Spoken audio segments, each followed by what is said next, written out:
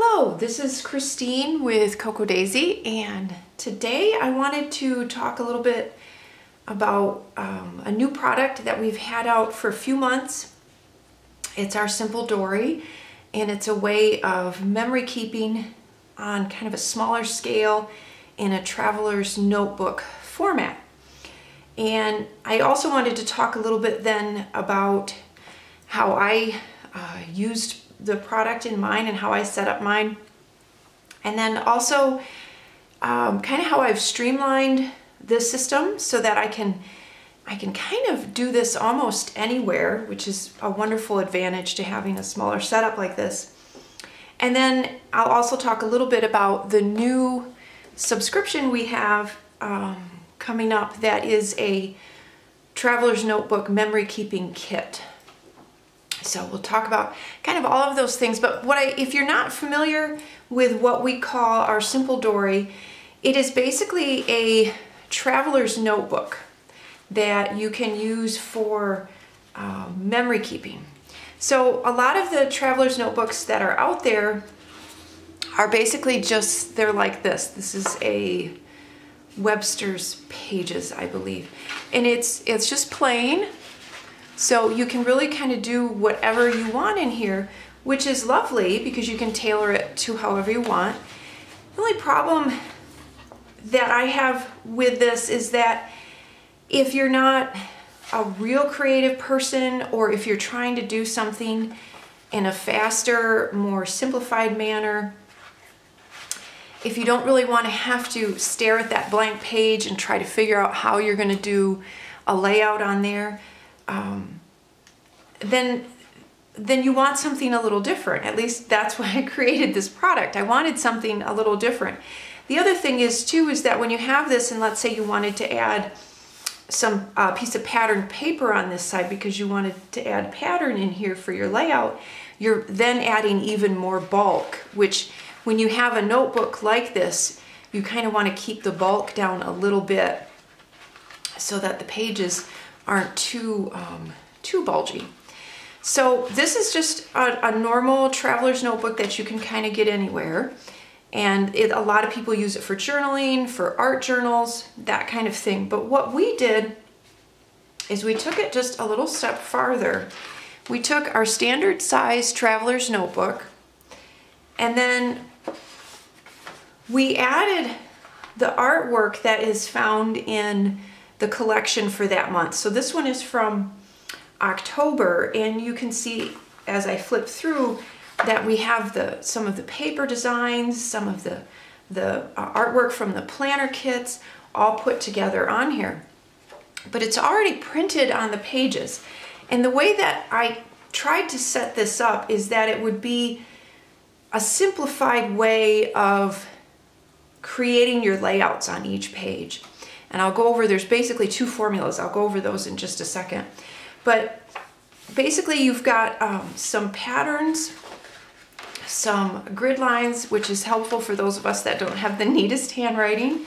There are a few more blank pages in here as well that if you are feeling really creative or you just want to put a lot of photos on, there's a few pages like that in there as well. So it's a wonderful mix.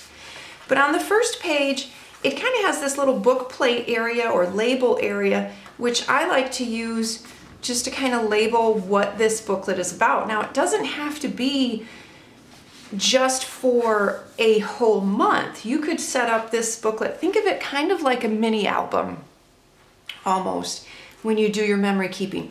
So I put October moments, but this could easily be if you had a special Halloween party, if you had a bunch of field trips with your kids to pumpkin patches, or you wanted to just document a particular vacation or days events or family events, this whole booklet could be just that. It doesn't have to be for the whole month. So remember, there's a lot of different options in using it.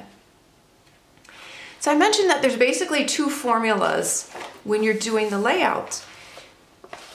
And most of it is there's a sheet of pattern paper on one side, and then there's a blank page. Well, the reason I do that is because when you're working with these, to keep it, like I said, to keep it simplified, there's a couple different things you can do. You can do one side that has a couple of small photos, and then the other side have journaling, or you can do a full page of a picture and then just some journaling on the pattern paper, sorry. So it keeps it really simple. That's why we have the name, and you're not having to add a bunch of bulk by having to add in all those sheets of pattern paper in here. So this is, like I said, this is kind of before I got to work in mine. And then I'm going to page through, and I'm going to show you kind of what I did. And I'm going to talk about a few of the things, a few of the techniques that I used in my booklet. So on the front, as I said, I just kind of labeled mine October moments. And the one thing that I want to point out as I go through this, some of these you'll see dates on them, and but they're not in order. So I didn't try to say, okay, this had to be October 1st and then this had to be October 5th. They're all random. I just picked whichever patterns or pages worked with the story that I was trying to tell. So on this layout, I love the idea of using this, leaving most of this pretty pattern just kind of open like that. Again, it keeps it simple. You don't feel like you have to fill up that whole space, which I think is one of the things that kind of can become a little bit time consuming when you're working on like a 12 by 12 traditional scrapbook page. You look at that blank page and you feel like you have to fill it up. You feel like you have to spend a lot of time on it. These are so nice and simple and so easy to do that you could literally do 4 or 5 pages in a sitting, or even just 1 or 2 pages a night. So what I did here is I added some stamping. So I did a little alpha stamping there, just a simple die cut, chipboard die cut. And then I had some scraps of paper left from other of the various kits. There was the 12 by 12 memory keeping kit, and then there was some paper from the planner kit. And I just cut those up into smaller little squares and lined them up with my picture. I added a little sticker, and I cut out a little leaf from one of the other paper scraps I had. And this is done. I mean, you can see really how simple that is. I need to add a little journaling on here yet, so I haven't done that yet, but it's that, you're gonna hear me say the word simple a lot, but that's the whole idea behind this.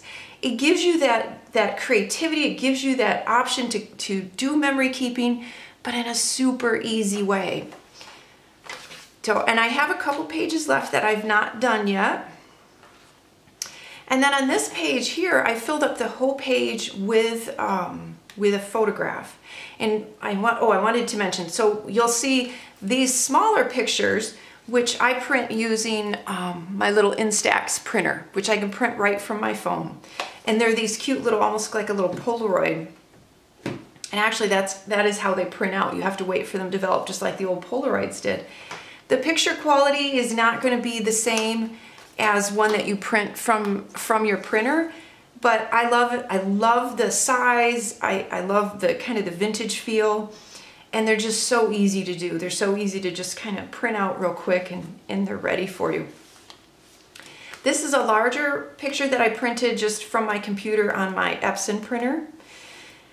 And then again, I left most of this beautiful pattern here, and I just added a tag with some journaling, a little die cut, and then a little label that I stamped the date on. And then here's a page, and if you look, you'll notice, so this one we had set up with this type of a setup as far as the patterns. The pattern's all along the top on this one, and then there's a soft grid on the bottom. So what it does is, you don't want all of your pages to look the same, but again, you don't want to just be staring at that blank spread trying to figure out what to do. And once you've used these, you kind of figure out a formula for each type of layout, and it makes it go so fast. So I left that pattern along the top. I cut out this little triangle pattern from one of our free printables. Let's see if I can find it. Yeah, here it is. So this had another one on the other side that I cut out. So I cut around that free printable, and I just created a little border. Added one of my photos, just some chipboard alpha stickers, a little journaling, and then a die cut, and that's it. And I love the fact that on these there's a lot of open space. That's okay. Don't feel like you have to fill it up. The design work has kind of been done for you, so it's okay to have that open space and create that layout like that. And then again, here is the next page. And this one just kind of has this rectangle kind of in the middle. And I'm going to continue to show you how to use your simple Dories every month. So I'll show you different ways to use this. But one of the things I love to do with the rectangle layout is create layers. And so I simply layered, and you'll see tons of tags in mine because I love tags. I think they're so versatile. I used a tag, a little scrap of patterned paper, a few die cuts, a little chipboard. I stamped the date on a little tab die cut, and then I added a few of the little enamel dots. And these are nice to use because they add a little bit of embellishment, but they're not that thick, so they work well in here. And if you're not a big fan of your handwriting, you can totally print out and just cut out and stick on some journaling if you prefer that too. So don't ever feel like you have to handwrite in them. I kind of do a mix of both. And then on this page, I had a couple of pictures that I wanted to include. So I just kind of created a collage. I printed these out on my printer. I added the tag again with a couple of the little gold vellum leaves. I stamped a little on there, and then just a chipboard die cut. And then this page was that completely open page. So I thought that would be a good page to do kind of a couple pictures. But what I did is, instead of using a traditional piece of patterned paper, I had some leftover pieces from my planner inserts. So this is part of an A5 planner insert, and it's the weekly stripe page. So this is also a great way to recycle some of that art on some of those insert pages that you're not using in your planner. So if you have them left over, you can totally use them. I thought this went so well with the fact that I'm talking about a busy week. So I just cut it and laid it sideways like that, and then added my two photos, a little strip of patterned paper, a few die cuts, some alphas, and again here I printed out my journaling and put it on there, and that turned out really cute. And then another example of a full page photograph page, sorry. Just another, and if you look, so you'll see the same formula. So when I talked about formulas, it's a great way to get a lot of pages done quickly. Don't feel like every single one has to be different. If you do something that you like and it looks good to you, do it again. I mean, this is totally allowed because you're creating a project that you're enjoying, but that you also want to get done and not have to worry about and feel like, oh, I have to get that done. This just makes it so nice and, yes, simple. So this one I didn't really add any journaling to. I thought it was kind of self-explanatory. So I just added a little bit of some alpha stickers and just a little label sticker with the date. This page I have not done yet. Halloween was last night, so I have to work on that page yet. But I loved this. I thought this orange pattern in this spread would be great to work with for Halloween pictures. So that's what that's going to be. And I wanted to mention the little string here. So when I tend to get a little rough when I work on my booklets. And even though I try not to, I may get just a little bit of bulk in them. And then invariably what happens is that it starts to work out from the staples. So what I do is I just throw a piece of string on and it holds it all together. So easy peasy. You could do ribbon. I'm sure you could restaple them. I'm just kind of too lazy to do that. So then here's a page that, if you look at the original, it had the pumpkin and then the blank page. Well, what I wanted was actually, because it was about Jeffrey's birthday, and that I loved this heart paper that had been in the 12 by 12 planner or a 12 by 12 memory keeping kit. So I covered this up with a piece of pattern paper and then just added a couple pictures. I punched a few hearts from some pattern scraps that I had, some alpha stickers, and then I printed my journaling out on a piece of vellum, which if you do that, just let it kind of sit and dry before you handle it because it can smear a little. So if you want to just, go ahead and print that out and then just kind of set it aside. And then I added just a couple of those little enamel dots to that. And then this page, again, the full photo, and then on this side, just a nice little title. These were from the printable that I kind of fussy cut out. This is some stamping. So a good alpha stamp is great to have when you're working in your simple Dori because you just use it over and over. And then on this one, I did add some journaling. I just printed it out and cut it into strips and put it on there, and I really liked how that turned out. And I wanted to mention too, like, go ahead and alter the die cuts. If they, like this die cut, I don't remember what it says, but it says something on that die cut, but I liked the little banner.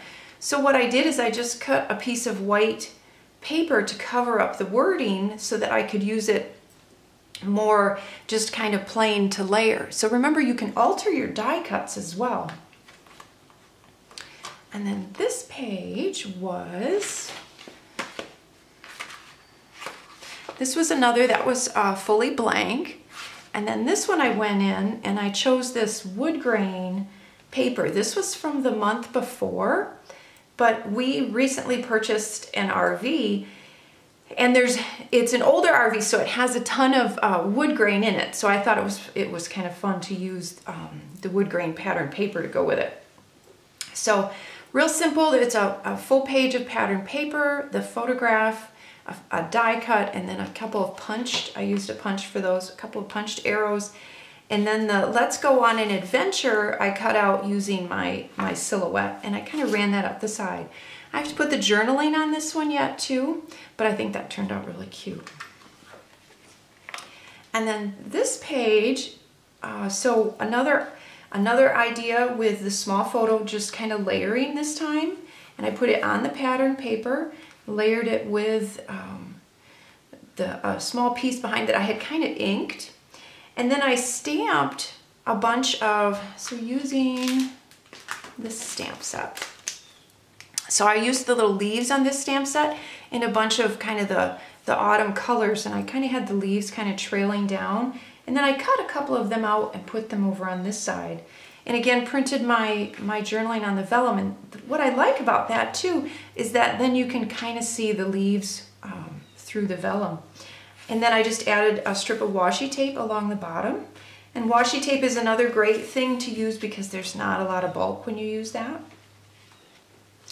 Another full photo, same idea with the printed strips for the journaling. And this one, because this page, that one was super easy to do because kind of your title and the artwork is all done on the one side. So basically it was a large photo and a couple strips of journaling. Super fast.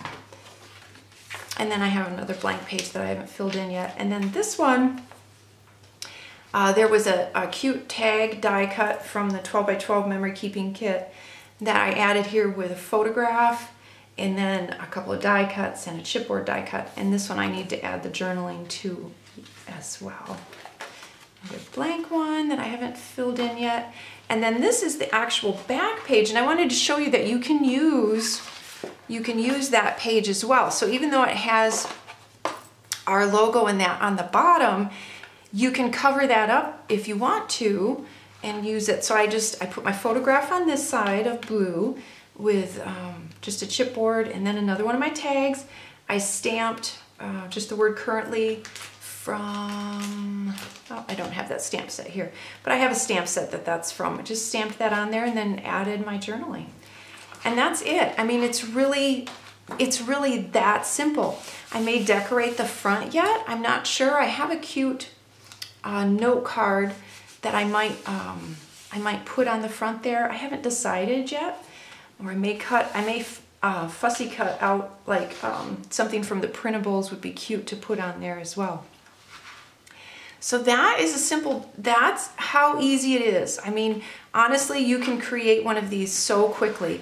And if you follow a system also where in your planner, what I like to do is if I have a picture that I know I'm going to put in here, I will take it and I will print it out and I will stick it on that date in my planner and then jot a couple notes.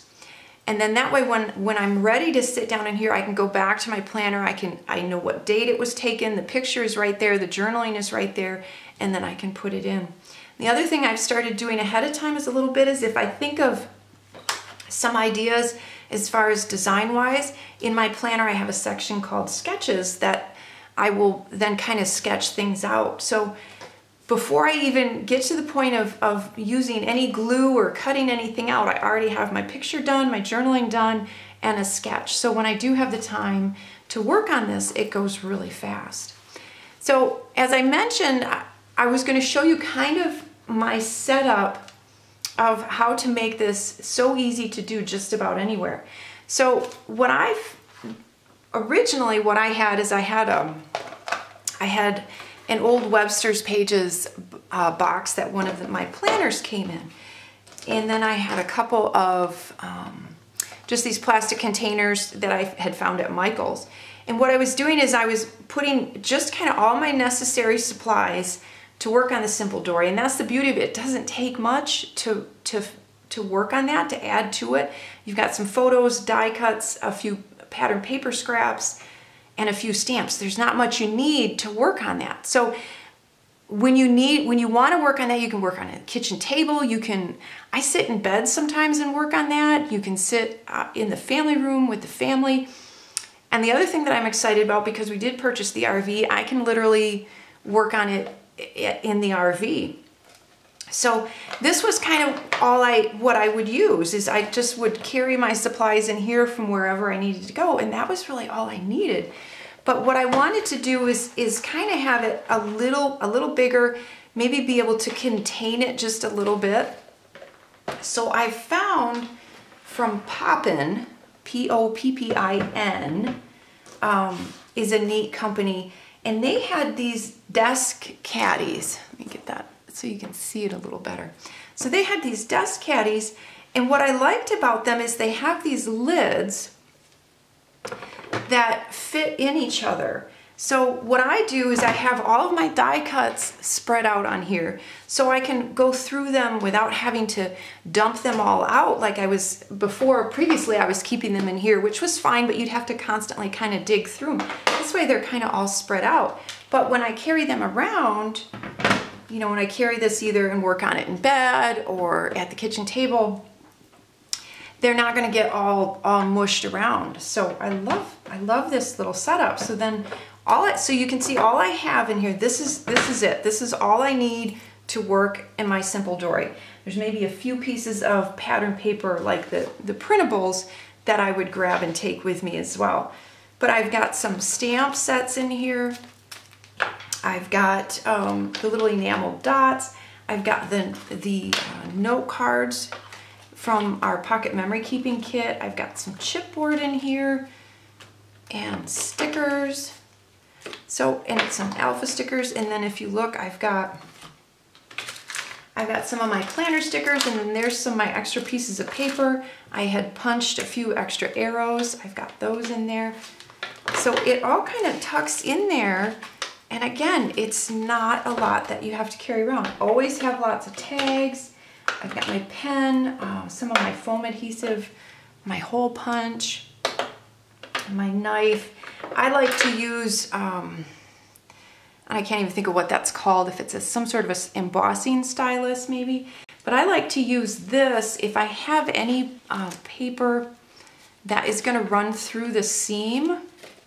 Like right here, when I fold it, I may do that a little bit just to kind of make sure it goes down into the seam of that a little bit. So I have that, I've got my washi tape, my date stamp, some of my extra pictures that I've printed out. And honestly, that's really about it. And what I like too is then on the top here, if I need to spread something else out, I can do that. if I need to actually take these sections out, you can take them all out if you want. So really with this and my little printer and my booklet and my printables, that's it. I'm done. That's all I need to create that whole booklet. And it's just, I'm so excited about it because it's just been so wonderful to be able to create again in a small format, in a quick format, and get those memories down and get them written down. And yeah, I'm just really excited about it. And in fact, I'm so excited about it that I wanted to create a kit that was based around this simple Dori. So that's what we've done. And starting with our January theme, which ships out December 1st, we did a pre-order for our first Traveler's Notebook Memory Keeping Kit. And it will have papers, it will have stamps, it will have a stamp set, it will have papers, it will have some die cuts, it will have some stickers. It's going to have some fun stuff in it and some washi tape. It will basically have everything that you need to create one of these booklets. And that, like I said, the first one ships out December 1st, or the first week in December. And that one we did a pre-order on, and that is sold out. But December 2nd, the subs will open back up again. And then the next kit shipping January, the first week in January, will be open, and you'll be able to subscribe to those. And the other thing that I'm really excited about, for the first time, we are going to have a kit that includes a instruction sheet from me. So each kit that you get, I will have an instruction sheet that will have a couple of examples of layouts using that month's kit. So it kind of gives you a jump start on how to use the product, some unique ways to use the simple Dori and the stuff that's in the kit. So I'm really excited to be adding that to that kit. I think it's going to be a lot of fun. So that is a look at my booklet for October and my system. And I'm just so happy to be sharing this with you. If you have any questions, go ahead and leave them below in the comments for me, and I'll do what I can to try and answer them. And I will see you with another one next month.